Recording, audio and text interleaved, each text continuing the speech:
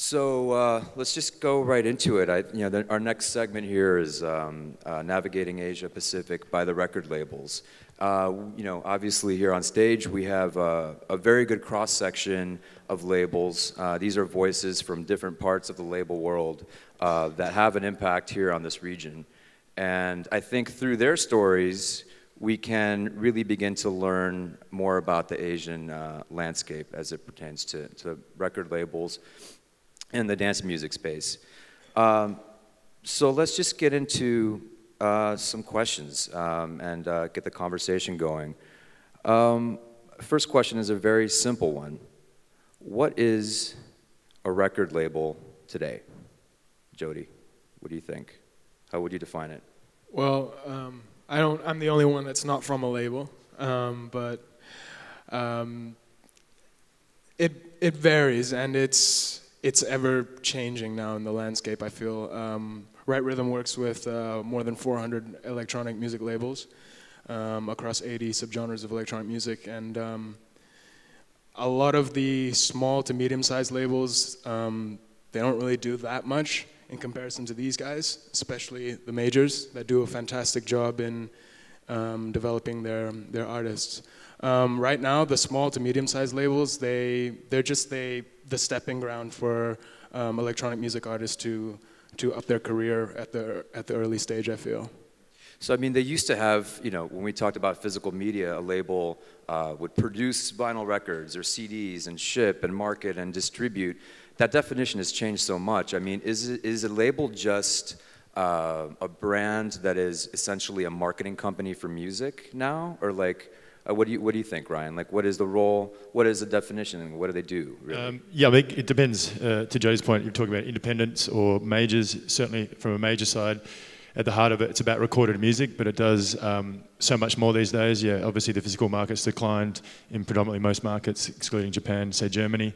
But you have marketing in major capacity. You've got third-party rights now. You've got a whole host of brand deals, etc., that come into the play, I think. So it's definitely changed from what it was from a major sense, but at the heart, still recorded music is the basis of what we're doing, which is a marketing tool for a lot of these artists, to then go off and do live shows, etc., which you're seeing much more money in, for the artists, I guess, these days. Okay. And Nobby, for Avex, I mean, what do you think? Do labels matter anymore? Are they still relevant? Are they still a relevant piece of this value chain to the consumers, to the artists? Like, do people care about a label anymore? Basically, our company is 30 years ago, and it's just a small dance label. And however, now a general entertainment company. And maybe hold a little closer. Oh, sorry. Then now our company reconstructed, and then label and live concert company in the joined combined one company. So label is not center at the moment. However, still center of the heart. I think label people need that label. However, label has to change the role for more close to the customer, close to the artist, close to the along the other business partners. So I believe that the label still alive, and however has to change the roles. Yeah, I mean, I think the perception of a label has changed a lot. I mean, I'm a house music DJ myself, and labels used to be important. It's like when you're flipping through your crate, picking that next track, it's like you're looking, for the label, the yellow cover with the purple logo. I mean, it's like that meant something. But now it's just digital. I mean, if I'm buying tracks on Beatport, I don't even really pay attention to the label anymore. So I wonder the relevance to a consumer, George. I mean, what's your opinion in terms of mind share with a music consumer, of like the relevance of a brand behind it? Well, I think the most important thing that in the end people want to be part of a community. be part of a movement, I guess. And I think a label can be part of that, to be honest. If you look at Barong family, for example, but also we at Mixmash, it's all about being a family and be part of a movement, I guess. Okay. And on labels, I mean, how does a label in Asia make their releases rise above the clutter? Because there's so many releases every day in this genre. It's very easy to get lost on the shelves of retail, right? So I would be interested to hear both from the indie side and from the big label side on, you know, what's one or two strategies or tactics that you can just sort of get noticed in that avalanche of releases every day, every week. Tan, I mean, what do you do with Hummingbird? How do you get a release to rise above the rest in retail? It's very different almost year to year these days, how you promote music. Recently, these last 2 years, we realized playlist is a big way to put your music out. It used to be like the top 10 list of the popular chart of the music platform.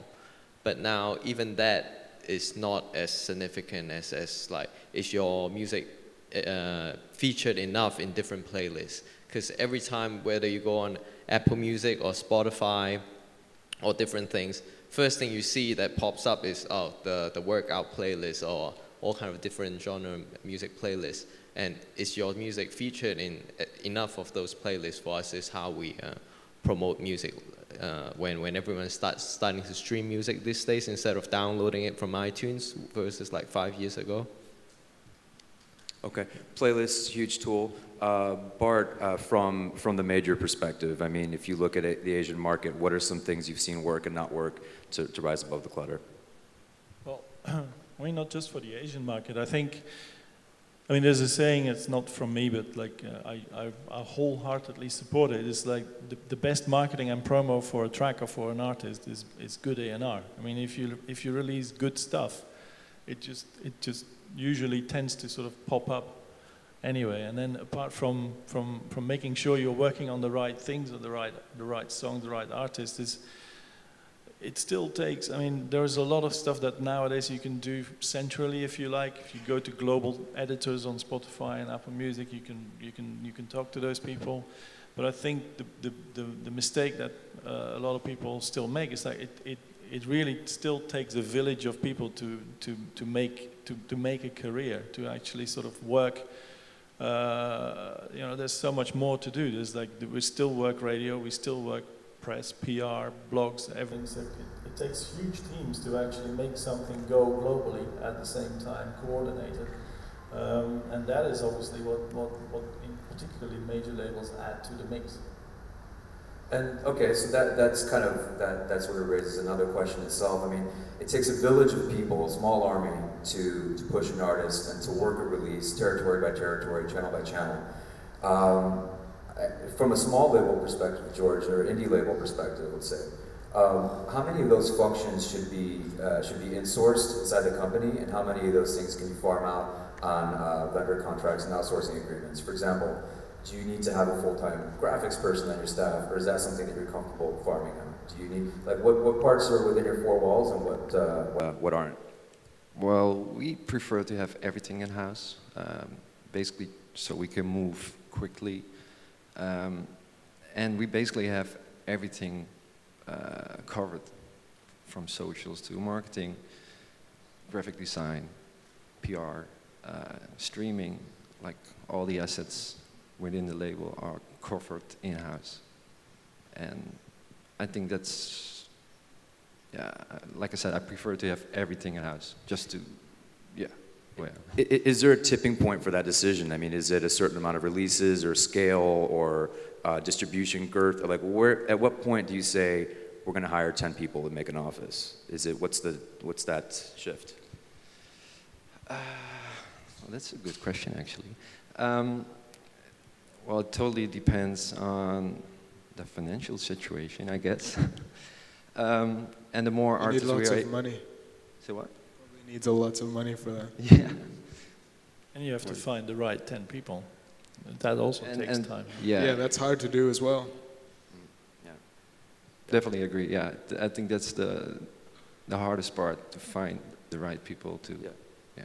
Yeah, I mean, Tan, you come from I would ask you the same question, because your company is more than just a label. You are a concert promoter and producer. You are the marketing company. You are the artist manager. That whole ecosystem is focused around really one artist, right? Yeah. Which is Jem. Jem has been called the Adele of China, right? Massive superstar. And her village of people is exactly Tan's company. This is what they do all day, every day, right? Yeah. So what are some of those functions that you do keep within the team? Where do you trust outside parties to deliver in that machine, in that process? We have always tried to do just the essential part that we have to do on our own, because at the end of the day, like, it's still managed under the same umbrella, so we didn't want to branch out too much. But because this market is such a new region, it's really hard to outsource a lot of the things that you would expect you find professional company to do. And at the end of the day, we ended up being all the things that you were mentioning earlier. We end up being our own production company, our own music production. The music production was mainly the thing we wanted to do at the beginning. But from there on, we didn't find enough partners to promote it the way we want, or to put it out the way we want, to market it the way we want. And then step by step, in the last 14 years, we became this 360 record company that we are today, that's managing an artist that's doing really well in China. And it's always an experiment for us. But the first thing we try to do is always to find the right person to do it with us first. Instead of doing it for us, I said doing it with us. Because if someone is doing it for you, it's always going to end. But these days, promotion is 360, like 24/7, basically. Like you don't stop promoting. You don't have like, oh, I have the album promotion period of 3 months, and then afterwards the artist goes do their own thing. No, it doesn't exist. Instagram is there every single day. You know, like every day someone needs to help the artist think about what to post, what she's wearing. You know, on the tour, are you writing? Are you putting out little things that is inspiring for your fans and all those stuff? There's always needs to be things that's being designed in the background these days. So Tan, so you have your Hong Kong team that is this sort of new school version of a label, right? You're the music publisher, you're the manager, you're actually the producer of shows almost every weekend for Jem yourself. You're the PR, you're the design, you're the whole thing. That's an interesting model, I think, in itself. And I've asked you this before, I'll ask you for the audience. I mean, your company is doing all of that basically for one artist, which is Jem. What happens if Jem leaves? Then we all celebrate. You know, we had a great time, and we all did something we enjoy for the period it lasts. But of course, we're looking into expanding the roster at the same time.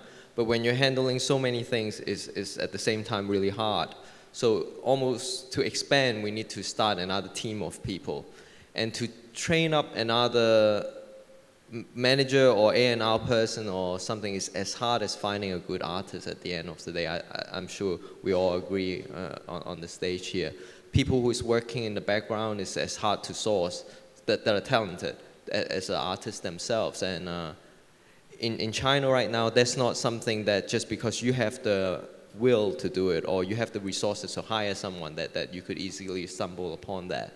It's almost everything needs to be nurtured, everything needs to be developed, and we're trying our best to develop the project we're developing right now. And hopefully we get to develop more and more things down the road. But there's still artist attrition, right? Like people, like do you hedge against that by claiming part of the artist's IP? We own all the master recording of the artists, yeah. Okay. And we co-write some of the songs with the artists, but mainly it's all the artist's own writing, and we help to develop the writing into something that what the audience actually wants.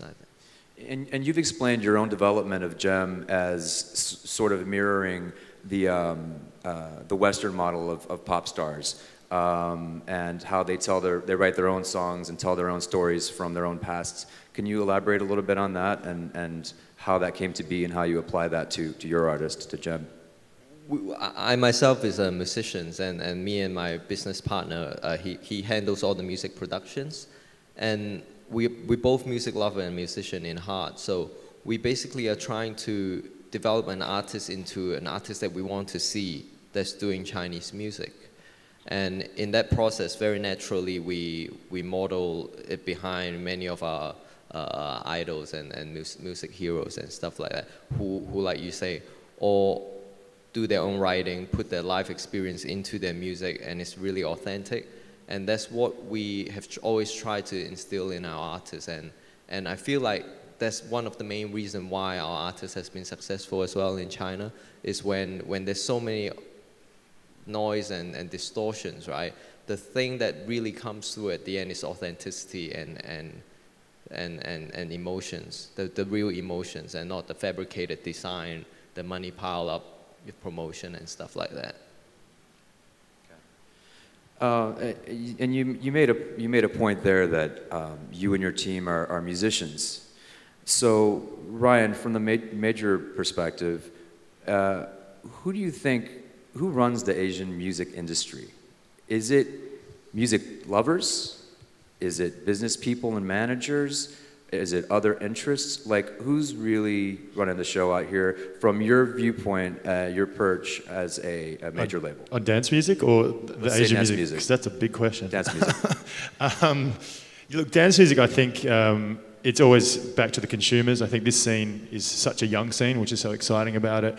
It's in so many levels, not just the record labels, but other industries developing and emerging, and we're finding the local champions of press, media, all sorts of levels of support, as well as recorded industry and artists.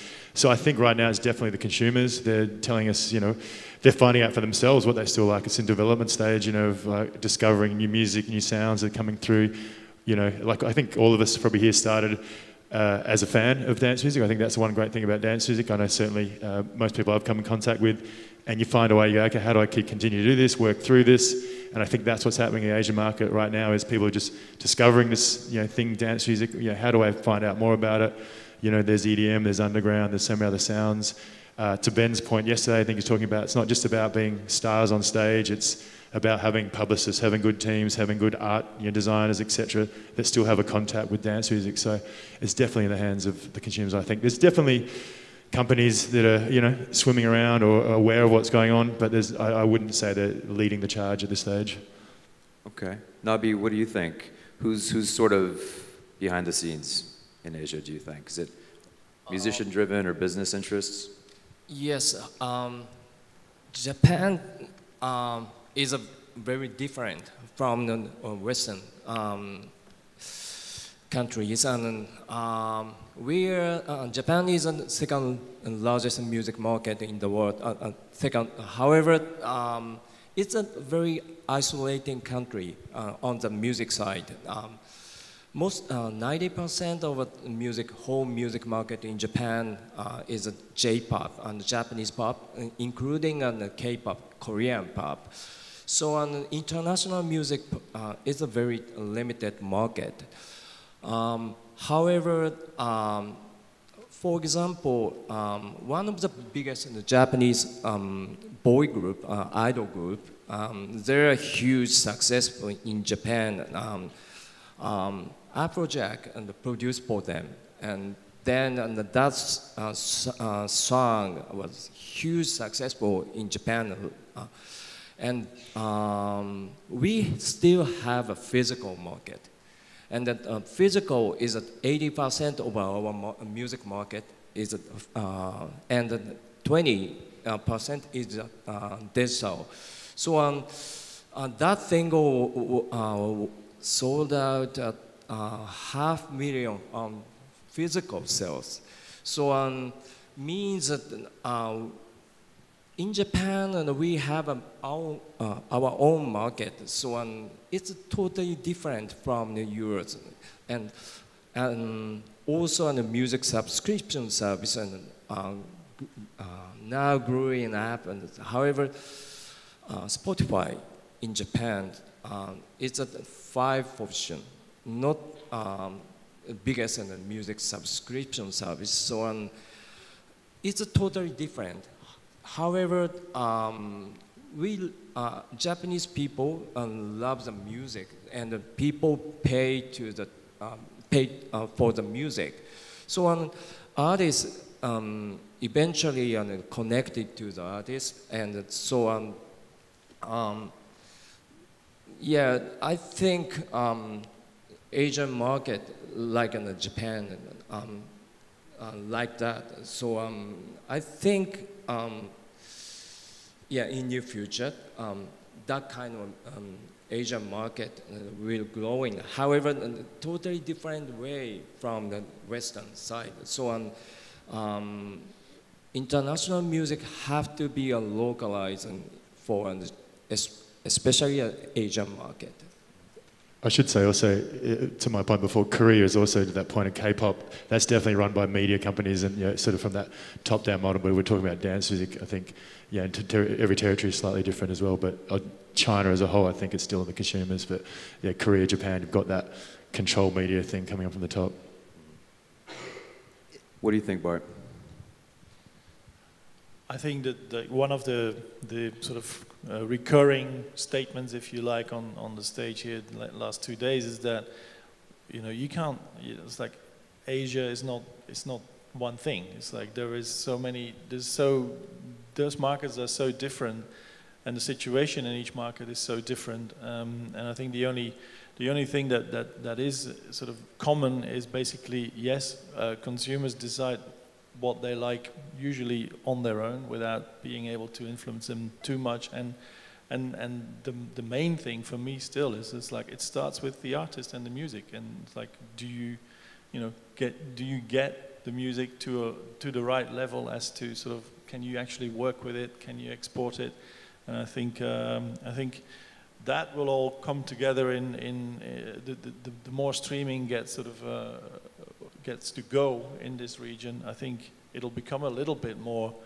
unified, if you like, and you'll see a more pan-Asian hits, if you like, that sort of that cross borders, regardless of how different the markets are, and that's when it gets really interesting.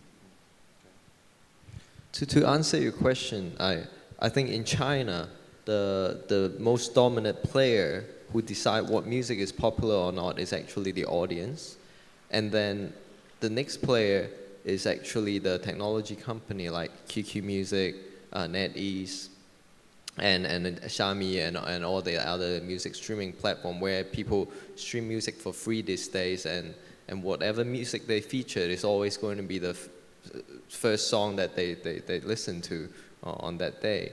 And the biggest promotion platform for music actually is still TV in China. And it's not radio, it's TV. Like recently, the biggest type of music genre that get a big bump and big boost in China is hip hop, because they got a reality TV competition called like China's Got Hip Hop, and suddenly all the kids are discovering hip hop and discovering that actually there are rappers in China from all kind of different cities and stuff, and that's also how our artists got famous, is through a singing competition show in China. And TV definitely is the biggest driving promotion force. So I'm very curious to find out, like in different countries and like Japan and different places, what order would you put the main driver behind the music scene as well? Nobby, what would you say in Japan? What is that order? Yeah, as I told you, yeah, Japan is Japan, and so on. It's a totally different with the other Asian country. So, however, I think we will connect to the other Asian country as well. Like one of the biggest social media platform called Line, L-I-N-E. Line is the biggest in Japan. However, Line is also big in Taiwan and Indonesia and. For people who don't know, Line is basically WeChat for Japan, Korea, and like it's a message app like WhatsApp or WeChat. Yes. So Line has a music subscription service called Line Music. And the Line Music is the second biggest in Japan at the moment. And first is Apple Music. So Apple and Line Music has 60% of the whole music subscription service and share. So Line is a leader for the, basically Line Music is a joint venture company with Line, us, and Sony. So we proceed to the, entertain and to the, in Japan and Asia as well. So I think this kind of a social media platform, local platform, should be proceed next music market in Japan and Asia as well. Okay. George, question for you. I mean, we talked about, Tan mentioned being featured on QQ, right? What a big driver that is. Whether it's QQ Music, whether it's Spotify, whatever music service it is, being featured is a huge deal. That's like being, at the store on the shelf at eye level. Like you're going to sell more units when you're featured. So George, whether it's QQ or Asia, whether it's Spotify, rest of the world, regardless of the territory, I'm curious, I mean, how do you get a track to be featured on one of these platforms? It means so much, but you can't tell Spotify, I want my track featured. I mean, how does the process work? Is it influence? Is it relationships? Like, well, we actually try to tell them that, but they need to listen in the end. But that's the main reason why we have hired someone dedicated to streaming, just to make those connections, build a network, find the right people at Spotify, but also at Deezer to make sure we get featured in the right playlists. Yeah. But what does that mean? So that's like making a request, it's calling in a favor. What are the mechanics of that placement, that is so important towards sales and popularity? Sorry, can you say that again? Like, what are the mechanics of that? So is it like I pick up the phone and call my account rep, or like I'm just like, how do we, how do you get that positioning? It totally depends, but it actually, we took someone for dinner last week. I still think that most of the streaming services are figuring out themselves still how they want to be approached by the industry. I mean, it's comparable to what radio plugging is to a degree. It's like you go and try and convince people from like that your artist, your track is worth supporting because you've got massive appeal or reactions, or people already, radio's gonna play it, or is doing massive gigs or whatever. It's like you try and find reasons for them to agree with you. Ultimately, it comes back to what you said before, but George, Bart, it's about having a hit, If it's a good song, you can convince these people as much as you want to play your song, but if it's a good song, they'll put it in there on their own accord. And I'm all for we get in there and work as hard as we can, but if a song's great or stand out, you're going to get that success put into a playlist and get that through. Well, maybe for you major guys, that's the case, yes. But for us as an independent, it's quite difficult actually to get featured and in the right playlist. So we have to invest a lot of time and effort to make those connections. Because you don't have the volume that the major guys do. You don't have that clout, right? So it's more difficult to have the voice with these platforms. Or no? Yeah. I mean, it's still we don't get everything on that we want to either. It's like the thing is what you have is like compared again to radio promo, if you like. It's like there's data that you can use to support and sort of and obviously streaming services have the same and better data. I mean, if you tell them a bullshit story, they will know. So totally, absolutely. And to that point, I mean, doesn't stop us trying. No? It's like I have to. I've got Ministry of Sound, Ultra Records, Black Butter, Martin Garrix, Kygo Records, all competing. Like it's not like I've just got one record and walk in. They all want to be equally treated and get their record at the top. So we have the same issues of how do we get those records featured and all those. And I think it's a universal thing. And there's thousands of records coming out, daily that everyone wants that new, Music Friday playlisting spot. And ultimately, I think these curators, we can say as much as we want, but if there isn't a story, there isn't a reaction, or if there isn't a good song, they're going to just make their own decision. Yes, you need to have those relationships. Yes, you need to have that going there. And yes, you need to invest that time 100%. I totally agree with that. Based on my experience, actually, with all dealing with the streaming platform that are technology company based, they're really looking at figures at the end of the day. So they will feature you if you have the demand, if you have previous record of things that you can show that you're being wanted and played a lot. And if you're not famous, it's very hard to get that, right? But that's why all artists or DJ and stuff, they need to find their own way to promote their own things before it gets featured. And YouTube, Facebook, Instagram, all this stuff, SoundCloud, anything that you can do.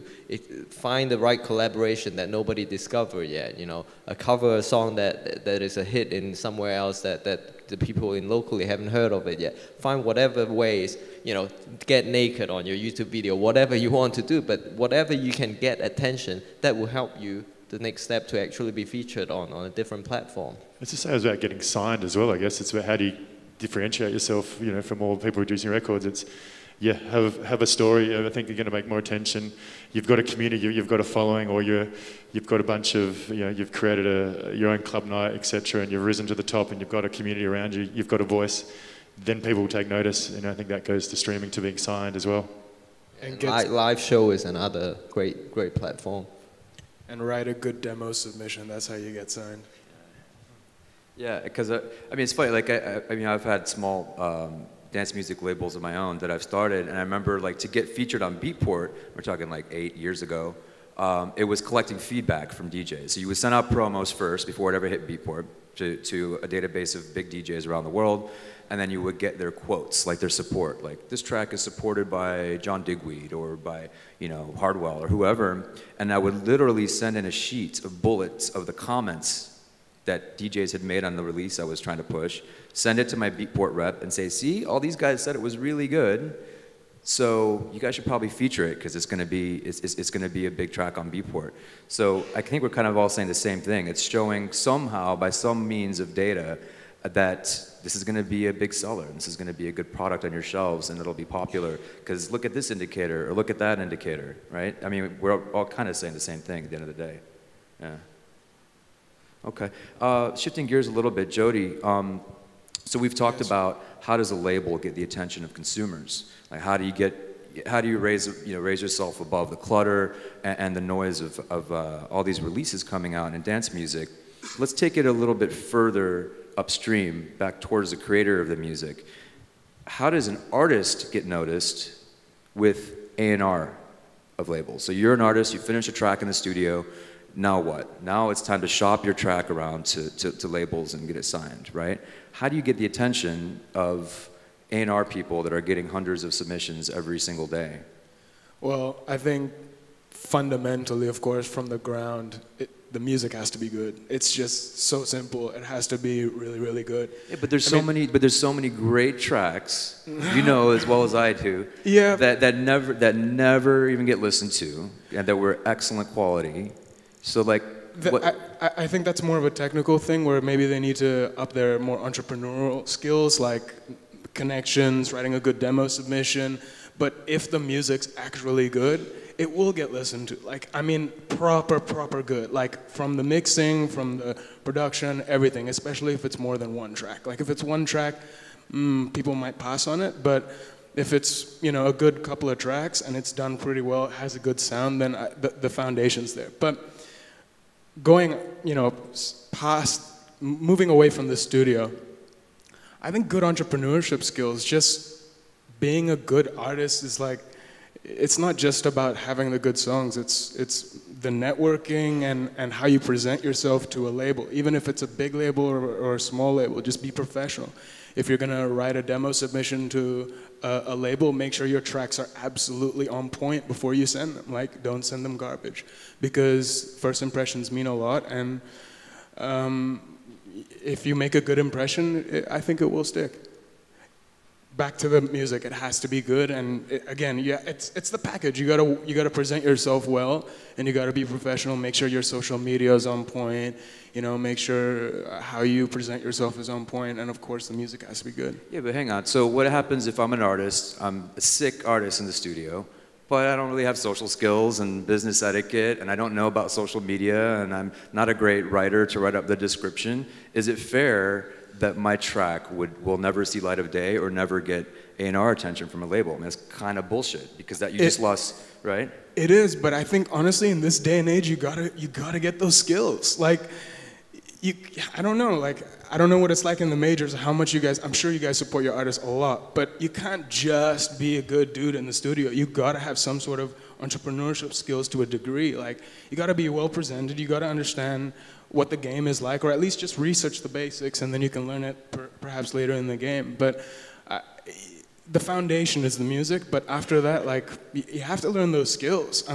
That's exactly what's gonna happen. If you don't learn those entrepreneurship skills, if you can't network at your social events, if you can't get in contact with these guys, or don't know how to, or maybe that's that Asian mentality, maybe you're shy or something, you gotta break through that. If not, the music's never gonna get heard if you don't have those so then you have skills. So then you have to be a musician, an artist, a social media expert, a marketer, a PR person. To a degree. So what is the percentage? How much artist are you and how much marketer are you today in 2017 to get noticed making a dance music release in your eyes? That's a good question. In terms of percentage, I'm not too sure. I think the majors might be able to answer that question, but there's definitely, I feel there's definitely more of a role outside of just the creation. Like, you definitely have to have that some sort of character. It doesn't even have to be called business-minded, but you have to have some sort of entrepreneurship skills to make that first move.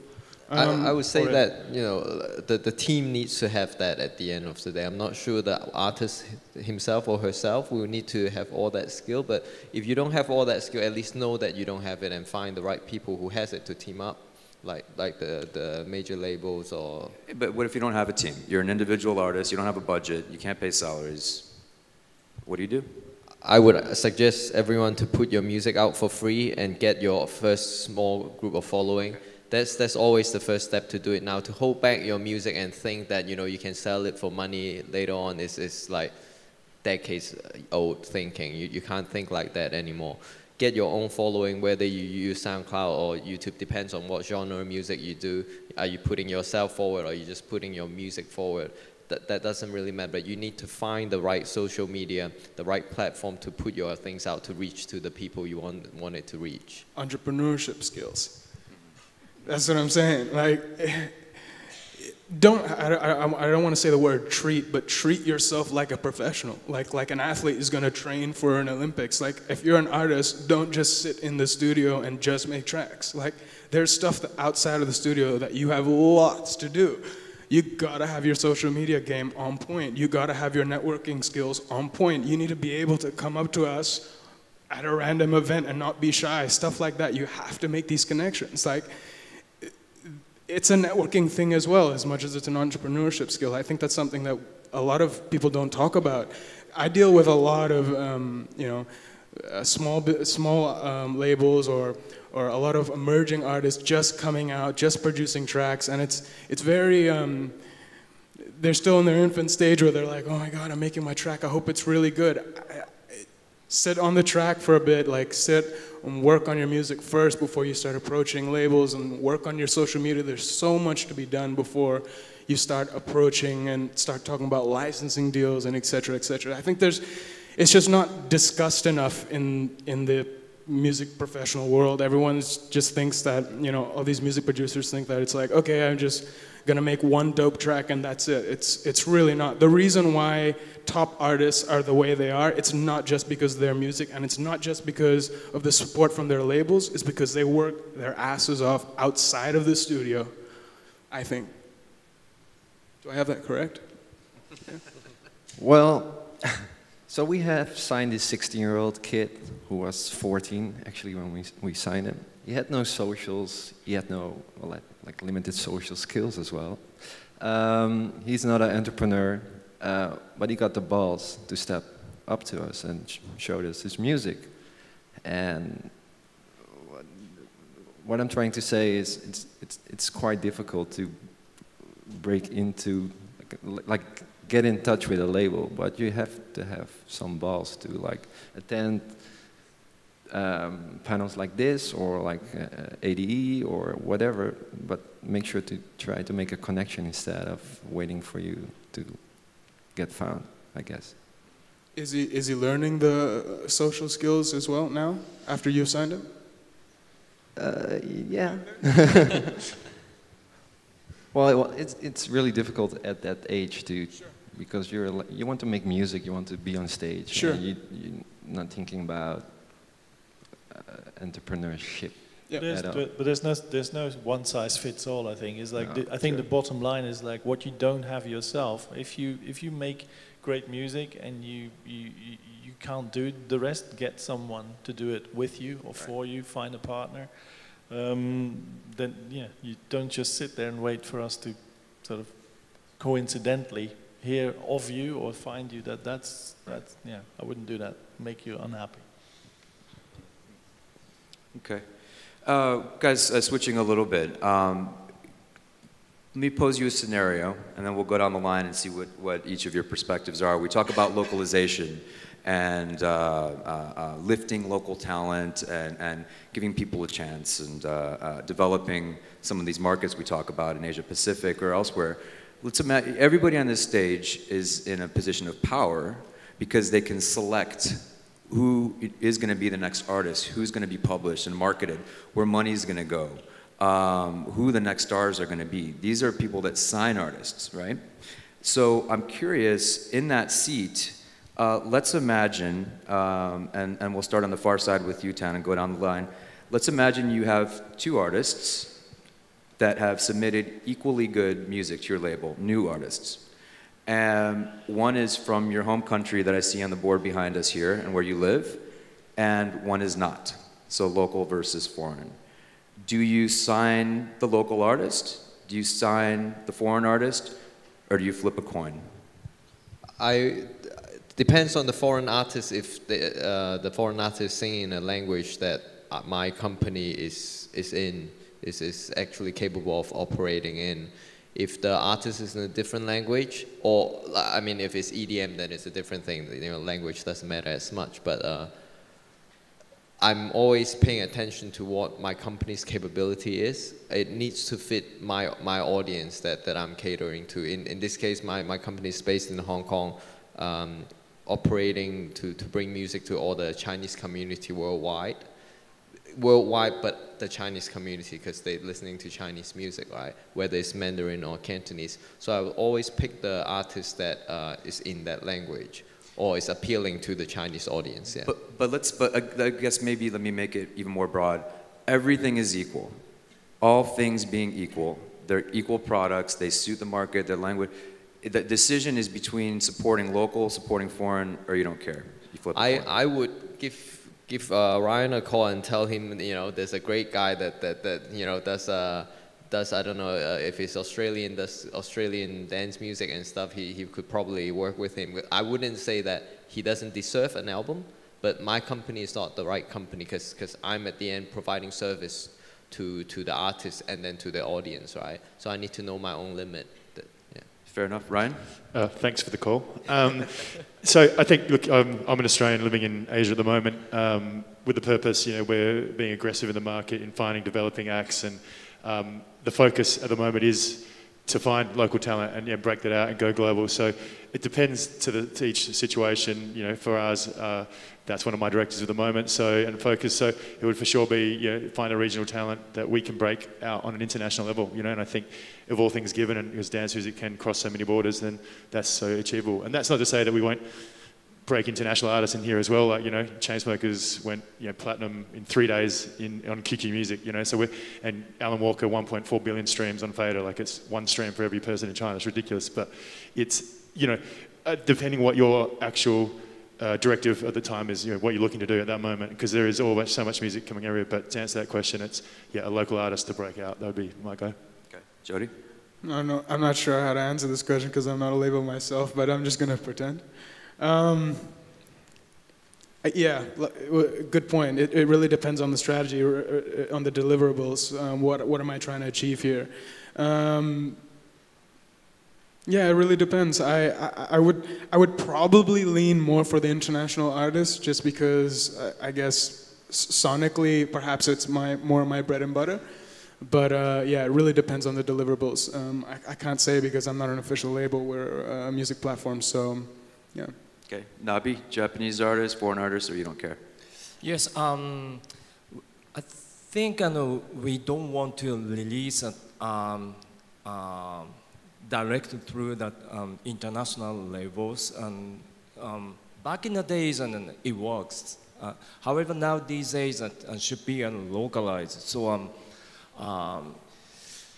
yeah, Japanese act collaborate with international DJ producers, and even the big or small doesn't care. And so should be collaborate with for our market, and then yeah, local people, DJ and local celebrity, or yeah, that kind of people helps for the track. So we need the contents, we need a track and a good song. However, I don't believe it doesn't work. It works and like an international hit and directly to the Japan and Asian market. So we are totally different now. So you guys know about this issue. So then we make a good strategy and good plans to release before that. Make a deal with somebody. So yeah, we carefully. However, we have to speed up. So yeah, I think yeah, it works. However, we make special contents for Japan and Asian market. Okay, George.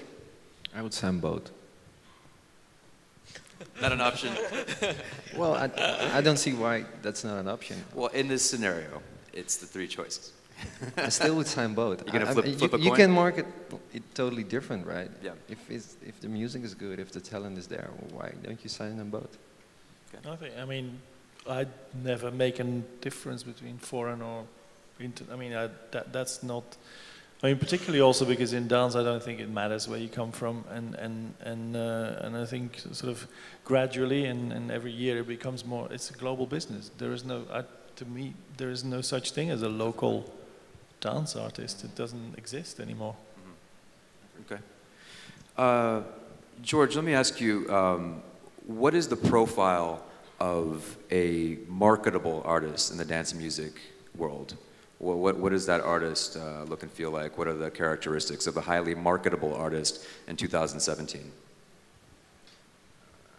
I actually don't look at that way. I mean, good music, of course, but are there any other, what are some other factors, if any? No, I don't think that's really important, to be honest. It's music over numbers as well, because nowadays a lot of labels look at social profiles and reach and stuff like that.